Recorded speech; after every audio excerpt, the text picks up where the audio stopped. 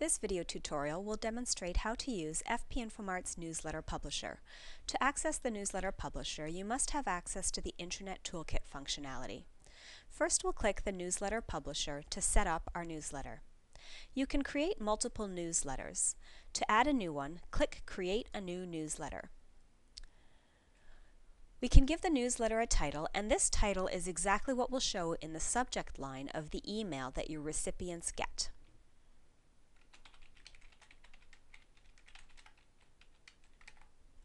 You have the choice of formats.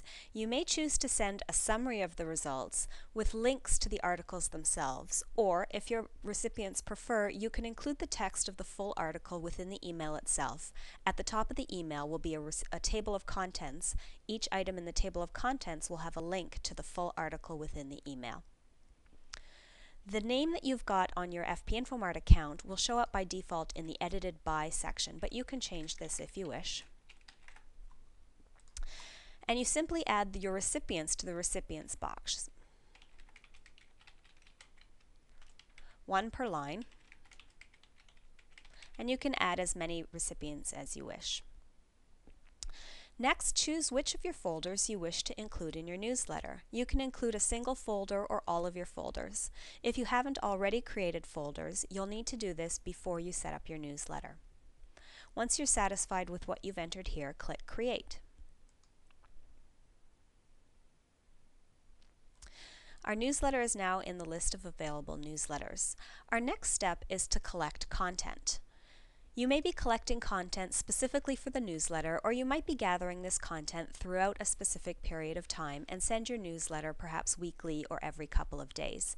However you gather your content, what you need to do is add it to your folders.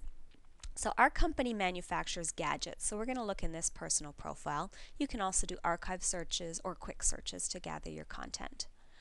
You can have any type of content, broadcast, blogs, news stories, news wires, whatever you wish, and just check off the articles that you'd like to have in your newsletter and add them to the appropriate folder. We're also going to take a look at some information about our competitor. We manufacture gadgets, but our competitors manufacture gizmos.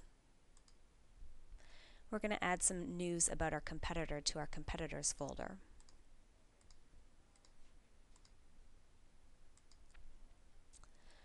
And perhaps we have another profile that tracks jargon and buzzwords that we go and place in our interesting news folder.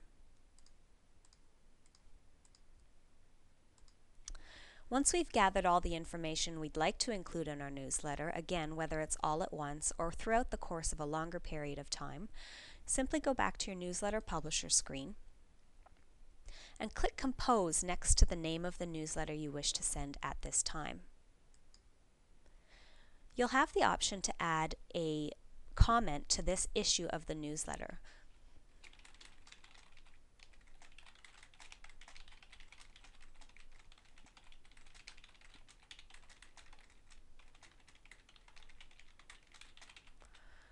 This comment will be on this edition of the newsletter only. Next, we choose how far back in our folders we wish to include content. If you have sent the newsletter before, you can choose to send all the content you've added to the folders since the last time this newsletter was sent. Or if you do a weekly roundup, you can go as far back as 2 weeks. I'm going to add the content that we placed in the folders just today. Next, we click Preview, and we'll get a view of what the newsletter will look like.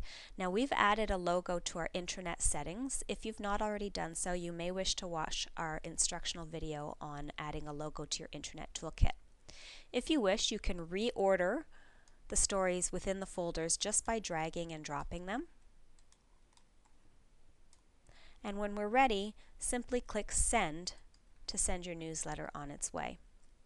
Your recipients will now receive an email containing the stories that you placed in that newsletter and will have access to the full text of the content either by clicking the headlines or within the email itself, depending on the setting that you chose.